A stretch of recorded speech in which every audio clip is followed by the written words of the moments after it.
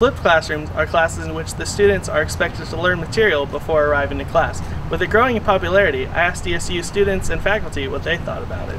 For the traditional because it gives you that opportunity to learn it for the first time and to absorb it from a professional standpoint rather than having to go out on your own and do research that may or may not be reliable. I think the benefits of that style would probably be everyone is on the same page because everyone has already learned the information, and so the teacher doesn't have to try to vary between different paces that everyone's learning at because everyone took their own time that they needed to learn the information, and then you get to all discuss it.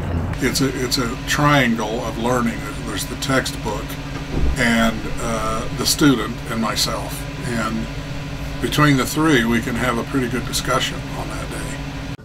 The concept of a flipped classroom is so teachers can have conversations with the students instead of just lecturing.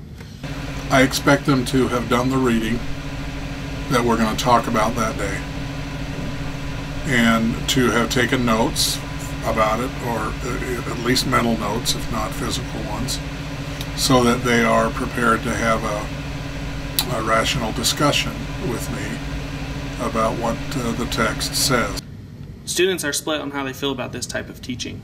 I think it's definitely a good source for people with that learning style to learn better on their own than they do in classrooms. I know in some aspects I am that way, but I think with a classroom setting I'm able to absorb more of the information than I would if I were to read it on my own on the internet or something.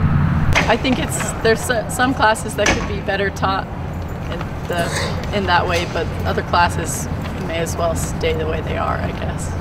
Reporting for Dixie Sun News, I'm Ryan Huskins.